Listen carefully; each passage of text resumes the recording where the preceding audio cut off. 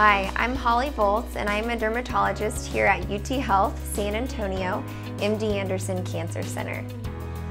Today we're going to talk about some of the most common questions I get asked by patients. The first of these is, can wearing sunscreen put me at risk for being vitamin D deficient? The short answer is no. Vitamin D is very important for maintaining bone and muscle health, and it might also have some other important health benefits. Vitamin D comes from several sources, including our diet, supplements, and also the sun. Studies have shown that sunscreen does not cause vitamin D deficiency. In fact, we know that when you're in Texas in the middle of the day, going outside for just 5 minutes maximizes the amount of vitamin D that your skin needs to make. After this, all you're doing is causing DNA damage that puts you at higher risk for skin cancer.